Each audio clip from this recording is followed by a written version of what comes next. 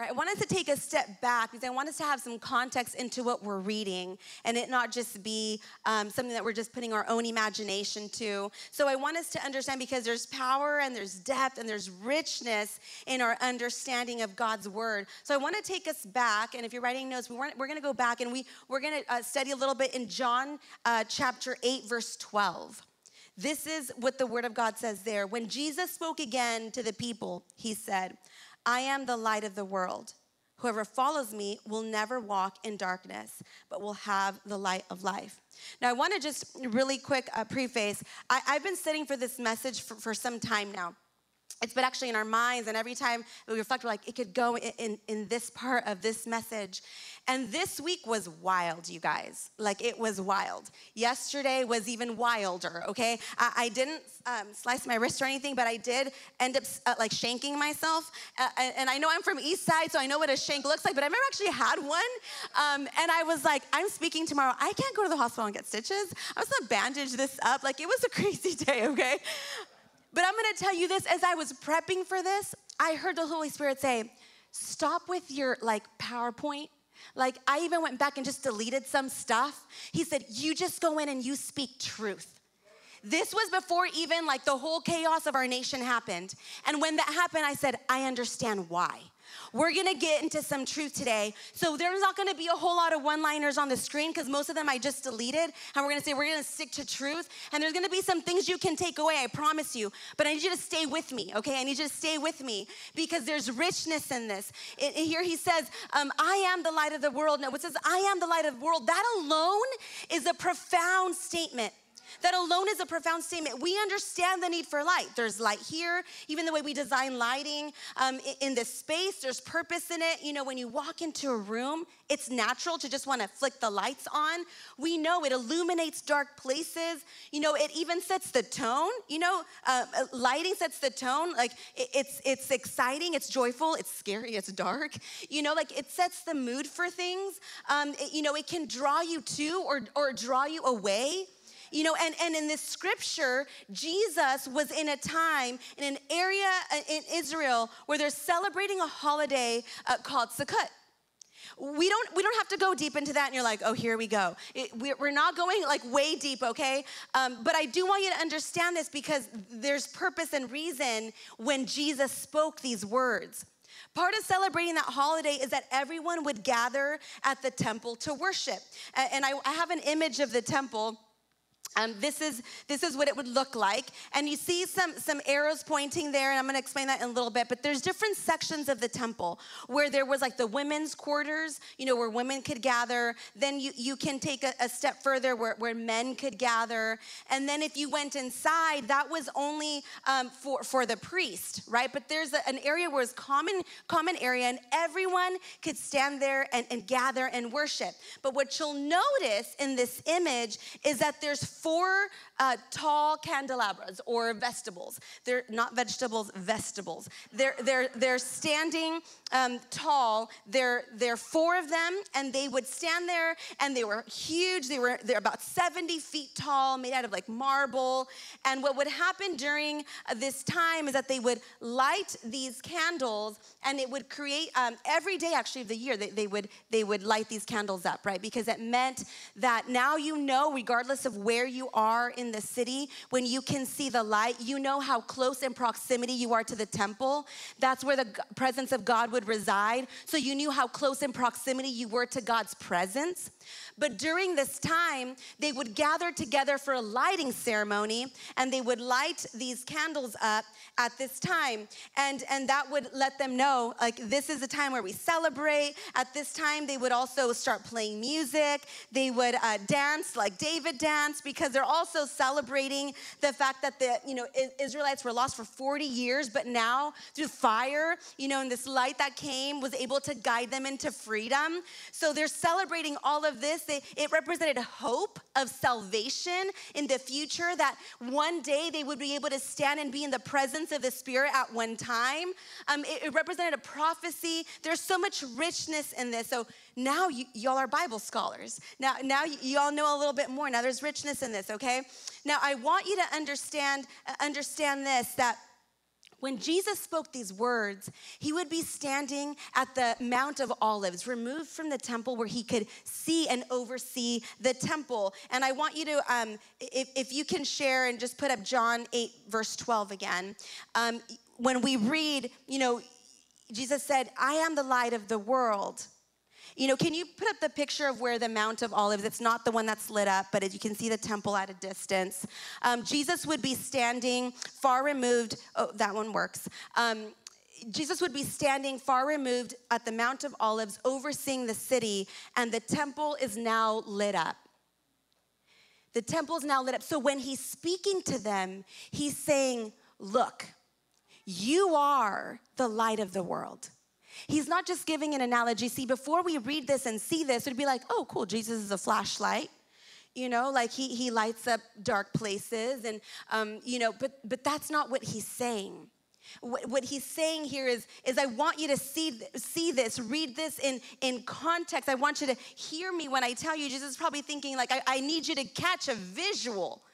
He's saying these pillars that you have been lighting up day after day after day, they've set a purpose for some time. But see, you're gonna understand that there's gonna come a time when you're gonna realize that I am the light of this world, not these pillars anymore. Jesus is talking and he's pointing at these things. Can you just imagine you're standing at this mount and you oversee the city with this lit up area and he's saying, I am that. But see, what we need to understand is that he's also disturbing what they've known. He's also shaking up all they've known to be God's presence. So we've been doing this the whole time. So you mean that is what the light of the world is? You're telling me you're the light of the world? And if we go on to read, we see that people were a little frustrated, some confused, some frustrated. And I love it. And honestly, I'd even recommend go and read all of John. Go in and read it. I did my homework. It's like 4.5 chapters a day. Not that much for a week. You can get it done, okay? You're gonna understand even deeper. Okay, and he's telling them, everything you've known, we're gonna scratch that in some time. I am the light of the world. You don't have to go to this place to find God's presence. It's gonna be here, like I am. You just have to know me. And when they start getting a little frustrated, this is where you do your homework. When they start getting a little frustrated, he's like, why are you frustrated, bro? He's unapologetic. He's like, you know why you're mad? Because you don't know me. See, you think you've known me, but you're frustrated because I'm shaking the trees a little bit because the reality of it is if you knew me, you knew that I am that I am. If you knew me, you knew that I am the light, but you're frustrated because I'm shaking the narrative of your religion. I am the light of the world. I am. It reminds me that often it's the proximity to people where we start to recognize and know and hear who they really are.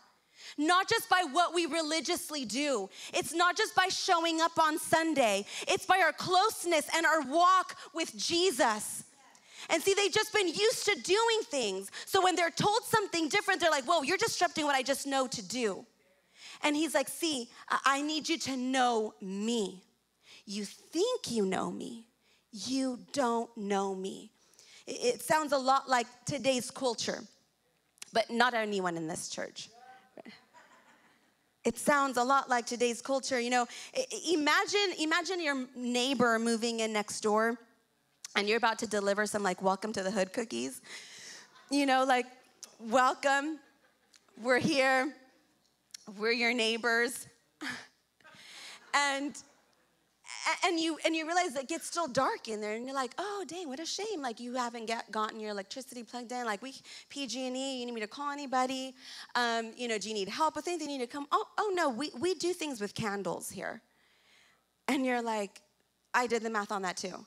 It's over $1,000 a month to light up your house with about 3 bedrooms with candles every day, okay? It's pricey.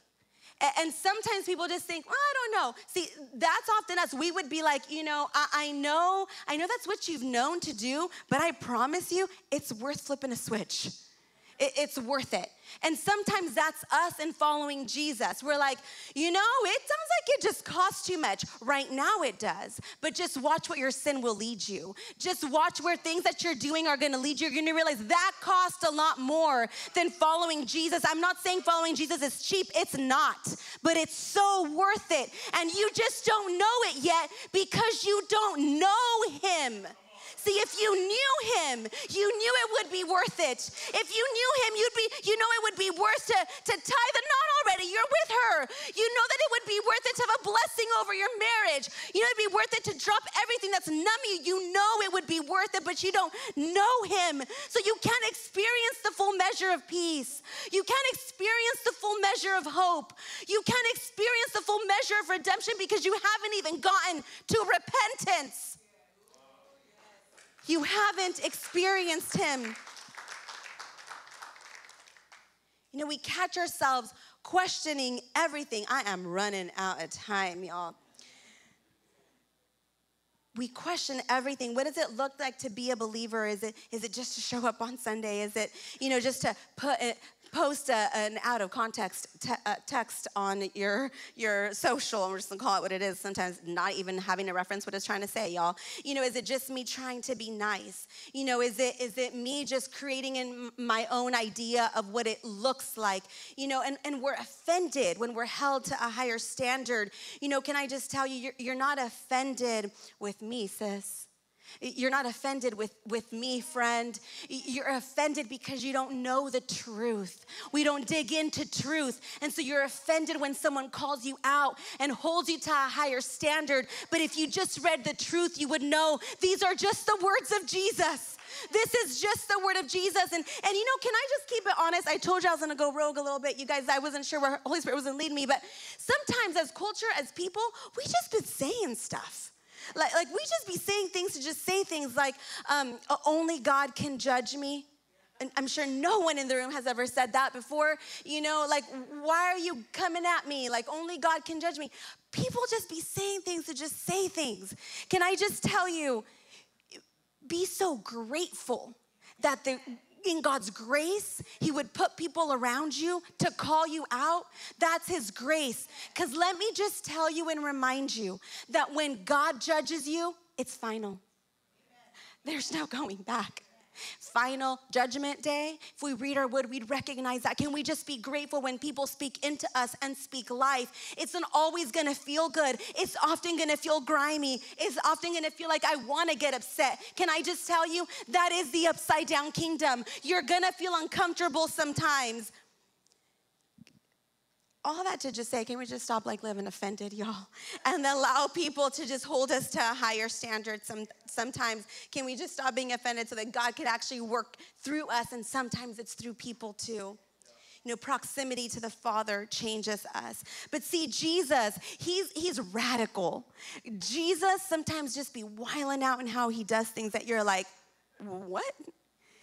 He goes in Matthew 5, where we've been in our scripture in 5 verse 14, it says, you are the light of the world. A town built on a hill cannot be hidden. See, now we understand that it's not just we get to just be like, flashlights sometimes. You don't just get to just pop in and out sometimes.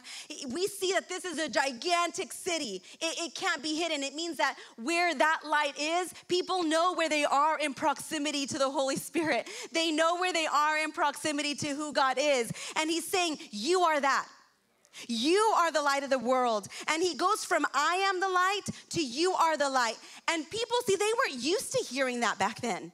People aren't even really used to hearing that now, right? It says you are the light.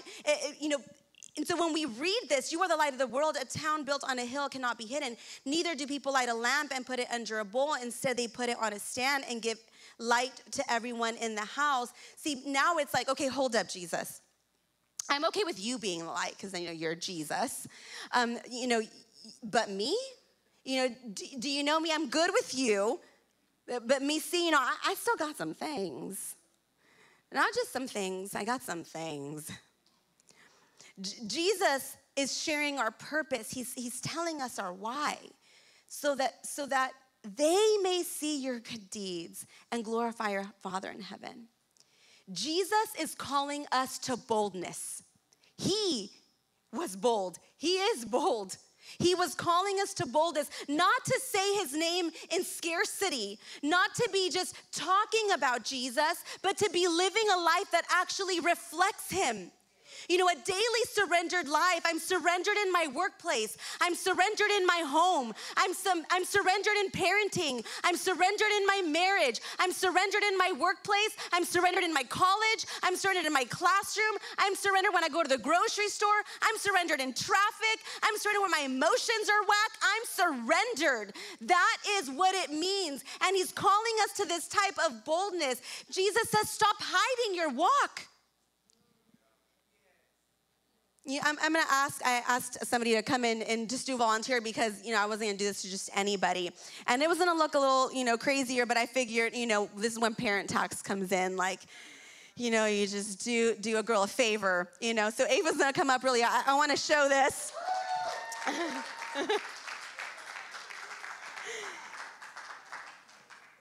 Edith Wharton said this, there are two ways of spreading light: to be the candle or a mirror that reflects it. We aren't necessarily the candle. We're just the mirror that is reflecting it. And here's the thing. When we're called to be like this huge city, right? I was actually going to use the suit of the candelabra from Beauty and the Beast. And I was like, that would take a real effort from someone. So this would do. But see, I can't send Ava to the grocery store and expect people to not be like, October 31st is a while away. I can't expect her to be working out in the gym and be like, you still got that on. I can't expect her to walk into school on a normal day and in a classroom and sit through the entire day and people will not be like, why are you wearing that? I can't expect to send her anywhere and it just not at least be a little noticeable. I also can't expect her to do that and hey, why don't you go to the movies that way, and expect her not to be a little uncomfortable, not to feel like she's standing out just a little bit, not to feel like sometimes in awkward moments she's gonna realize, oh shoot, in the mirror, I'm still wearing this. Here's the thing, we can't get used to walking into places pretending like we're not carrying the light of Jesus.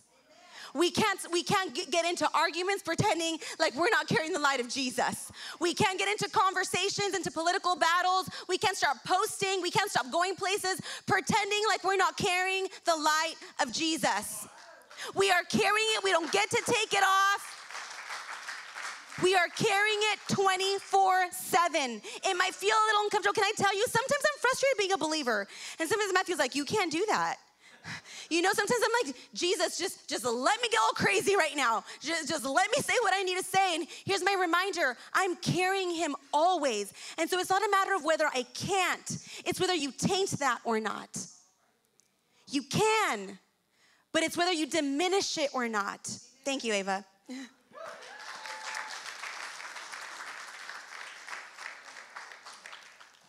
I'm gonna wrap up here in a bit.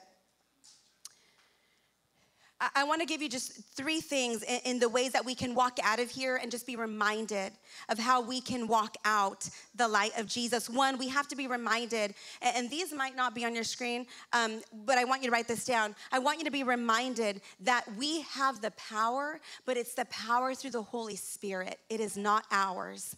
The Word of God says in Acts, chapter 1, verse 8, but you will receive power when the Holy Spirit comes on you, and you will be my witnesses. You get to be the billboard for him in Jerusalem and all of Judea and Samaria and to the ends of the earth.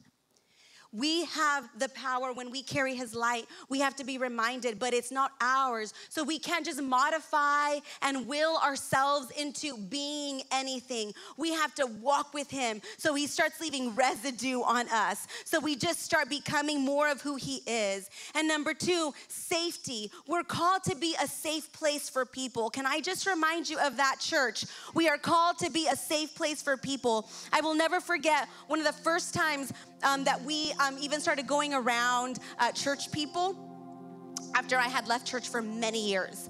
and Matthew and I happened to be driving by my parents' house, and we knew there was somebody else. There was a few other people there, and we're like, dang, there's church people there. I don't know if we really want to go by there. And we did, and we got off the car, but we weren't going inside the house because they were inside the house. So we just went outside, and I remember calling my parents, like, oh, we're here, like outside, if you want to come out. And they came out with everyone, y'all. And I remember like, oh gosh, okay, here we go. But I will never forget that it wasn't like, oh my God, you're Anna, and you're the boyfriend that is living with her, and you're the pastor's daughter. They embraced us with so much love. Their smile were exactly the same that I would see it on any other day. They made us feel so safe that it would be okay to then show up again, and then again, and then again, until we took a step foot into church. It was a safe place. May we never forget that it does not mean that we don't continue to be who he calls us to be, which is a safe place and love for anybody. Can I tell you, anybody that comes across you, anybody that comes across you, you are entrusted by God to be the light and testimony that he's called you to be. And my prayer is that we would be worthy of it. Number 3, authority. We must recognize that the authority is in his power. He gives us authority. That does not mean, and I love when last week Pastor Matthew talked about being, a peace giver versus a peacemaker. That does not mean that you just don't say a word, right? He gives us authority to also walk in his power, to also know when we can stand and say, yeah, that doesn't really go with with the biblical values that I hold. Yeah, you know what? Can I tell you, brother, sister, I love you so much, and because I love you, I have to tell you this. That attitude, girl, just don't look good on you, or there's something, I see that there's a need in your life, and can I just tell you, God calls you to more. He still gives us authority and power, but we must also exercise that in the covering that he's given us, in who he is. During summer, it's a little wild in our house because we have 4 kids, and they all have different activities and different summer camps and different sports that kick off early on. But it's always odd and weird in our house because we never have them all at one time until about some point in July. So literally from the moment that we get off at summer, they're off. Like Ava was gone for almost a month. Chloe was gone. Then they're at cheer camp the minute they go off. But during the time when it's kind of off, it's funny how Levi, our youngest, starts to gravitate towards whoever is in the house and who, he starts kind of building stronger relationships with. And for quite a bit of time, it was just me, Matthew, and then Kai and Levi. So as always, I was his everything. And he started having conversations with Kai, and Kai was sharing pictures of him when he was growing up, and he showed him pictures of when he had really short hair. If you know Levi, he's got really long hair, curly long hair. And both boys have had long hair, and we cut it off at a certain time. And we've always had conversation with them, like, when are you ready to cut your hair? So Kai showed him a picture of when he first cut his hair, and he got to dye his hair blue because he plays for the Titans, and Titans are blue. So we let him dye his hair blue to kind of cheer on his team. And Levi said, I'm ready to cut my hair, Mom. I'm like, you are? And I want to dye it blue. I'm like, oh no.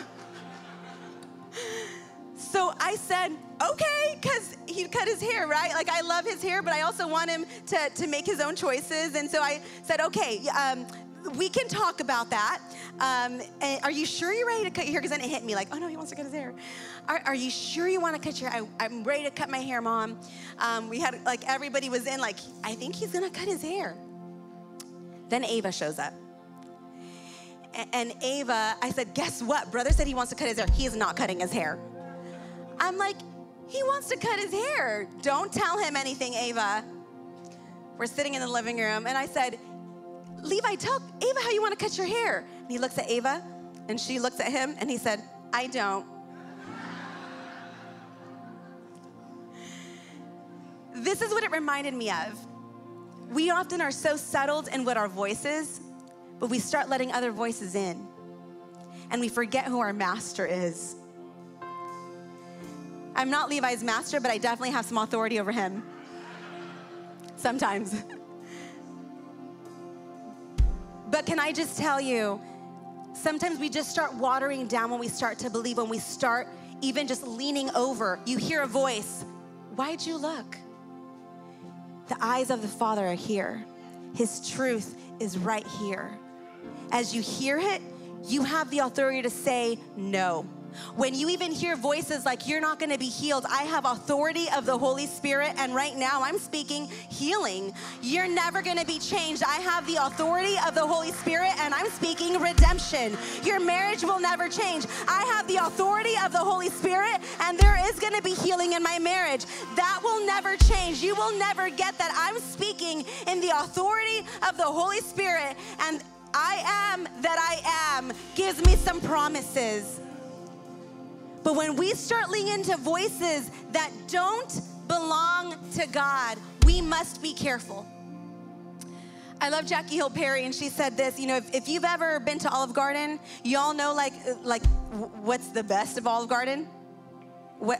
Yes, the breadsticks. Dang, those breadsticks. Those breadsticks are the jam. But you ever go and you have the breadsticks, and then by the time that you order your food, you're like, I actually don't know what I want to order because I'm not that hungry anymore, but you order anyways, and then you still keep eating the breadsticks, and then when your food comes, you can't eat it no more. Yeah, when we start filling up with who God is, it can come, but it ain't gonna satisfy you. And can I tell you, just like them breadsticks, there's carbs, you carry the weight of it, okay? But you're carrying who God is. You are carrying all of who He is. That it doesn't matter what comes your way. It can even look good and look appetizing, and you're like, no, I'm carrying the light of the Holy Spirit, and there is nothing worth tainting that. There is nothing worth tainting that. And so today, I just want us to do an inventory check. You know, what does that look like? How do I even start analyzing this in my life? Some practical and easy ways. Do I love God? Can I tell you, loving people, loving God, it looks a certain way. It requires action. Do I hear God? You know, hearing God requires leaning in. Do I experience God? Well, what do you mean by that? You know, does it stop at just being aware, or does it lead you into repentance? We live in a culture where it's like, I'm so self-aware. That is so good. But what if it goes against to what the Word of God says? What if it goes against to the makeup of who God says that you are? Then awareness is only good if you lead it to healing and lead it to repentance and crucify it. That's the only time it's gonna be good. Otherwise, it's just information. Do you love God? Do you hear God? Do you experience God? And I just want to make a call to us today. Church, we're walking into a week where we're going to hear a lot of things. We're walking into a week where we're going to see a lot of things, and we need to choose now that we represent God, and we will love people because we love God. It does not matter. It doesn't mean it shifts your position. It doesn't mean it shifts anything about what you believe. It just means that it doesn't shift who God calls us to be. We love people because we love God, and nothing is worth tainting the light that He calls us to steward and be.